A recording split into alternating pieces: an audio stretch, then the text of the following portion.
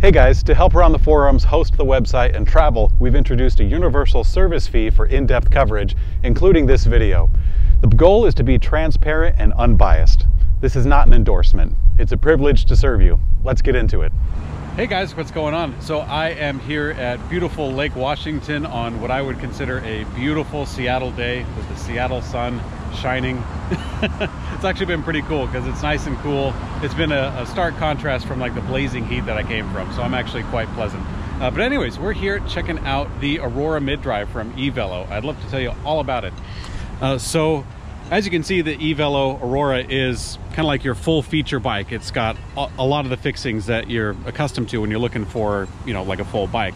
It's not like their folding bike model, but it is one of, I guess, what you would call like one of their easier bikes to get into as far as the step through, but also in price. They do a lot to kind of keep the price at something pretty reasonable. But like I said, it does have all the cool features going on. You have the mid-mounted battery pack, you got a shock up front, a rack.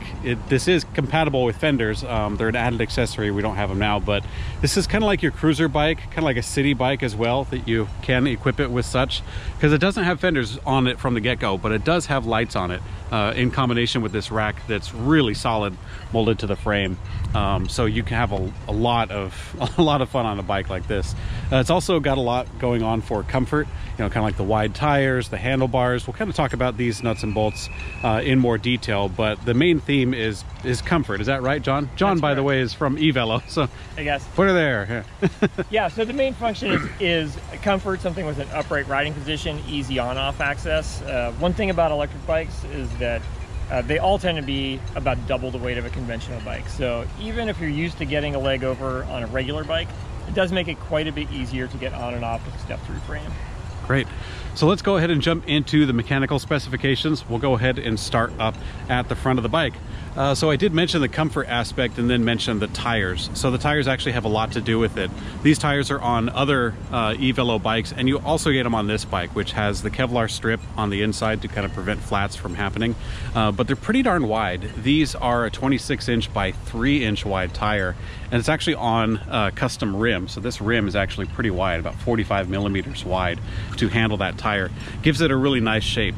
In the front you have a 13 gauge spoke, 100 millimeter hub spacing, and a through axle up on the front for some rigidity. Also, for a comfort feature, you have a 100 millimeter travel front suspension. This is a spring suspension, which does have the lockout and a preload adjustment. And another cool thing is that you have the front light attached to the crown of the fork here. It does have a plastic mount on there, which I'm told from EVELO is actually an improvement from the previous mount, that this one is easier to service. Correct, and it also has a unique quick connect on here, so that if for some reason you do need to replace the light, gets banged up in an accident or just storing the bike, just takes a second to disconnect this, and then one bolt, easy to replace. Yeah, that's actually one of my favorite, I mean, it might seem like a small thing, but it's one of my favorite things about this bike, and it's kind of emblematic about the company in general, is that, like John was saying, this quick disconnect for the light makes it really easy to replace this light. Phillips screwdriver, unplug that with your bare hands, off you go. I mean, it's super easy. And that light actually is something that breaks on a lot of bikes, truth be told. When someone is throwing it in and out of a truck, you know, carelessly, or perhaps packing it into an RV, this little guy is, it's one of the things you don't consider when you're doing that, so I can understand why. But EVELO's gone the extra mile to make it easier to replace. And that's, like I said, it's kind of emblematic of the company because it's an American company making bikes for, you know, the American market, and they understand these things. They can you can actually call these guys up. They're here in Seattle if you have a service question or something, which is a really nice thing that they have that some other bike companies don't. You know, some of them go price only and there's compromises there, but with EVELO you actually get quite a bit of benefit in that realm. So continuing on with the mechanical specifications, we talked about the fork a little bit. Up on the headset, not too much to talk about there, 1.1/8" non-tapered. So the stem is actually pretty darn cool as well. Another one of the custom things that EVELO has. They actually have a name for this stem. It's really high. If you measure it from level, it's about 65 degrees going up. And that was actually a change that they had made from adjustable stems on the other bikes. Yeah, that's correct. It's we call it the EVELO Stargazer, and it basically puts you slightly higher than an adjustable stem on the highest setting. Because what we found is that most customers tend to take the adjustable stems and put them in the most upright position. which is great, but this offers a lighter, more rigid option than an adjustable stem put all the way up. It's less maintenance, you don't have to worry about the bolts coming loose, easier to install, so it's a win all the way around. Yeah, that's really awesome. It's small little details like this that really make or break a bicycle. And in this case, it does make the bicycle really comfortable. It brings up the handlebars really high. You can kind of see from this angle. The seat is a little high for myself because I've got 34-inch inseam. The seat's a tiny bit high, but you see the handlebars are really high. And doing so puts you in a much more natural riding position. You're more sitting the way that you would on a chair instead of hunched over, trying to throw all of your weight into the front the way that you would for a mountain bike or so. So this actually has a lot to do with it. As well, the handlebars have a little bit of a sweep to them. They kind of come back to meet you so that, again, you don't have to throw your weight forward. The grips on this bike are a flat rubber with a locking mechanism, so they're not going to shift around a whole lot when you're putting a tight grip on there, but they don't have quite that ergonomic feel. So that's one of the things that is different between this and some of the other bikes on the EVELO lineup. On the controls, you do have a nice big 4-finger lever for the mechanical disc brakes. We'll talk about that when we get to the rear of the bike. And it does have a motor inhibitor as well. We talked about the quick disconnect for the light, but that also exists for all of the electrical controls up on the front.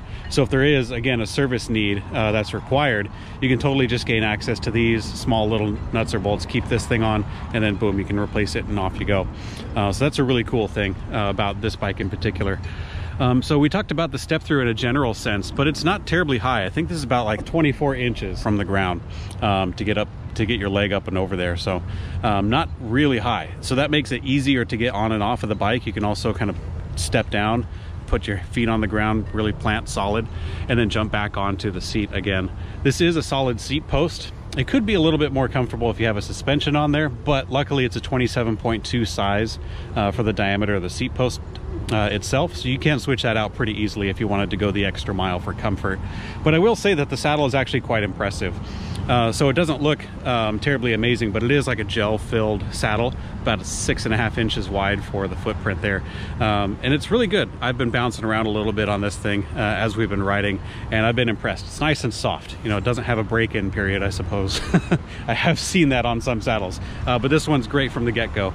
So give this saddle a try, before you commit to too much added accessories for it.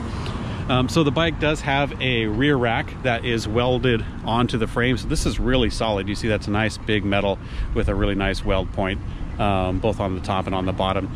This rack itself doesn't have the specific like European pannier set, that's like really thin metal. This one's kind of big. So a set that flops over the top, or like a trunk bag, for example, the EVELO specific trunk bag over there, that's another added accessory, kind of like the fenders. That would totally work. But if you have a single-sided like European bag with a tiny hook, you might have to check it out, see if it'll work on this one, because this is actually some pretty thick tubing. And of course that thick tubing does afford you to carry a greater capacity.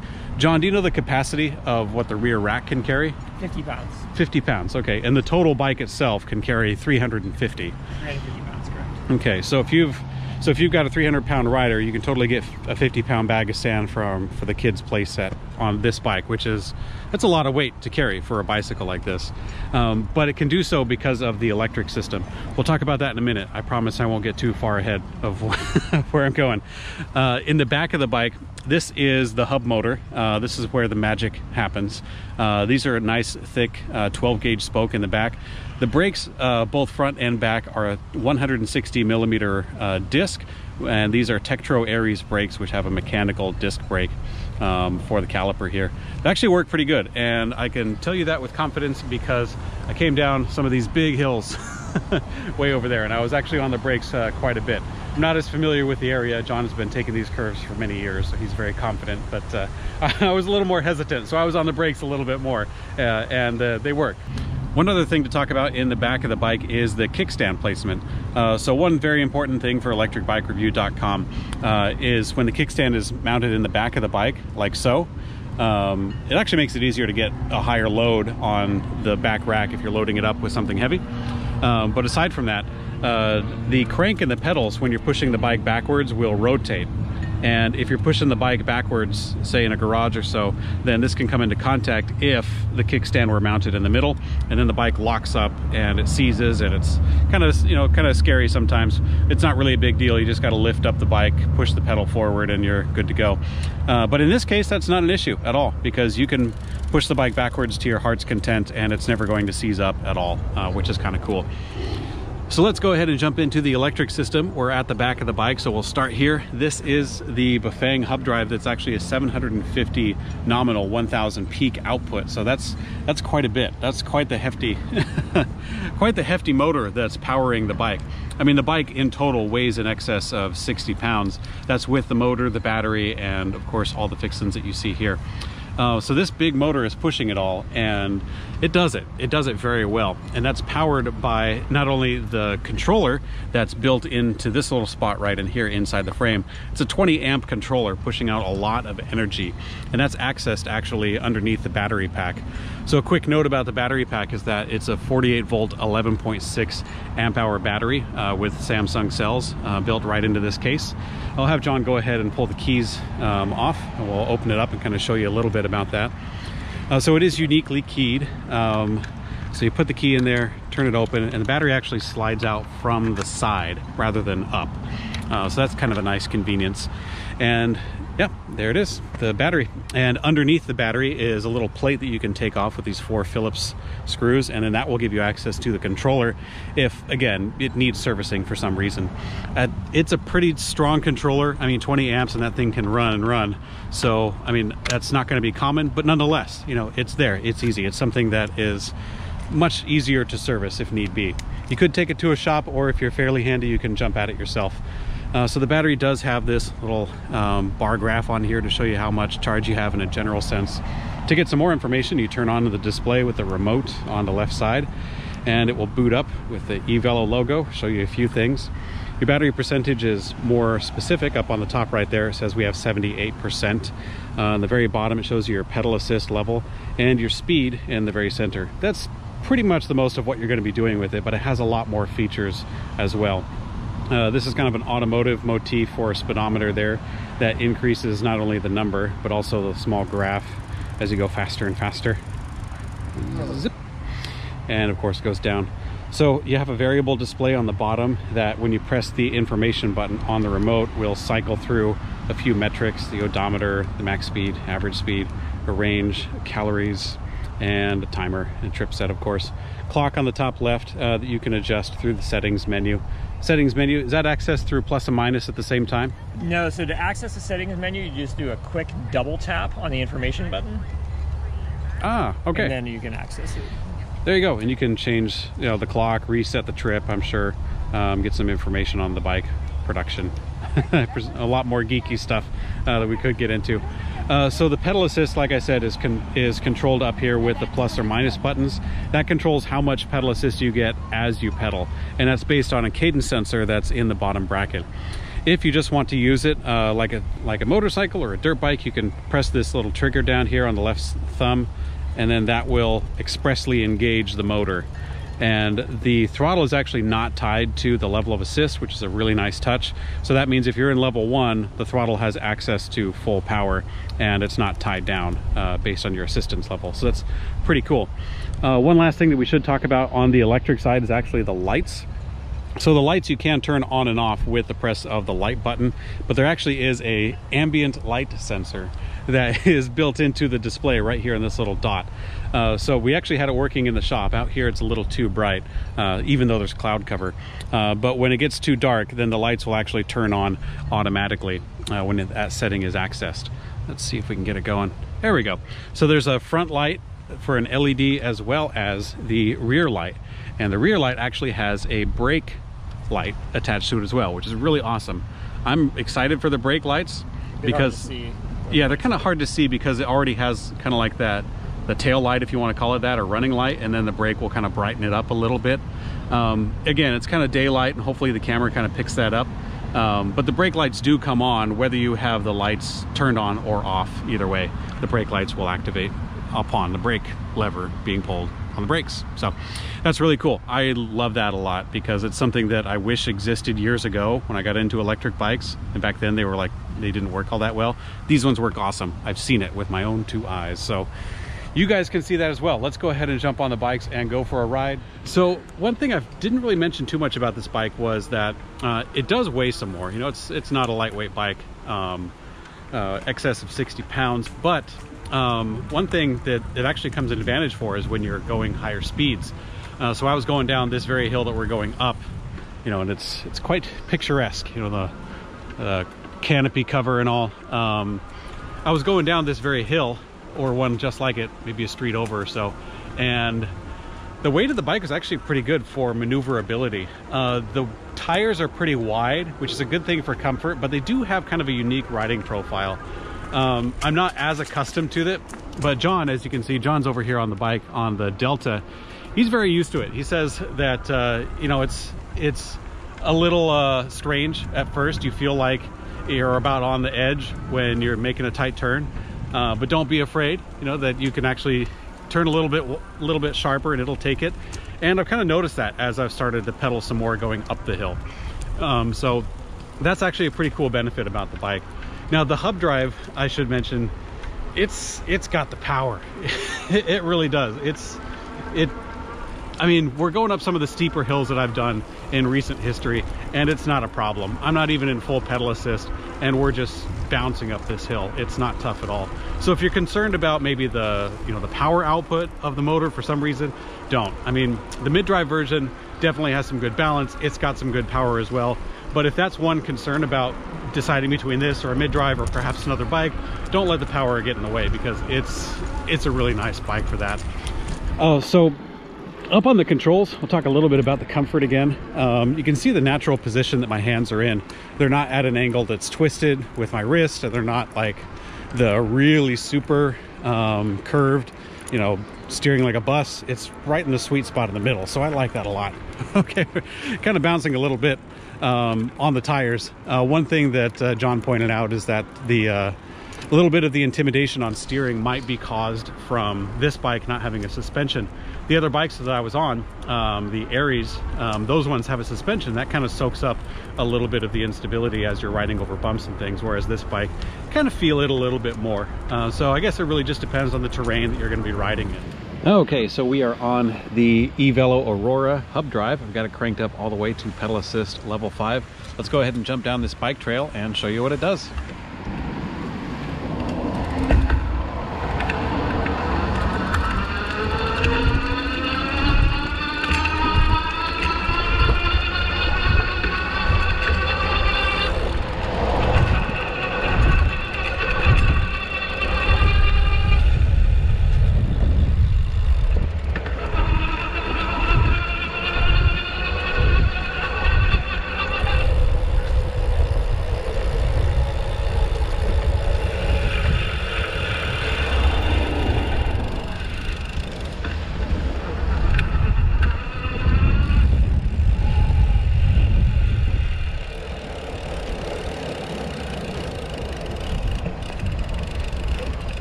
Let's go ahead and full throttle up the hill.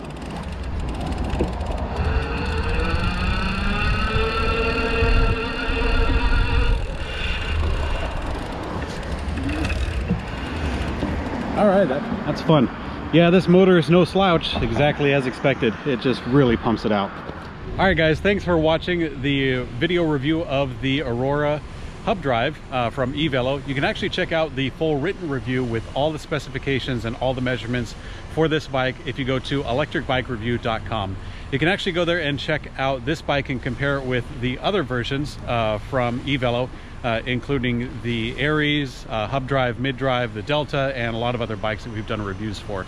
You can also go there and participate in the forums if you want to hang out in the community, ask a question, things like that. So thanks for watching, guys. Ride safe.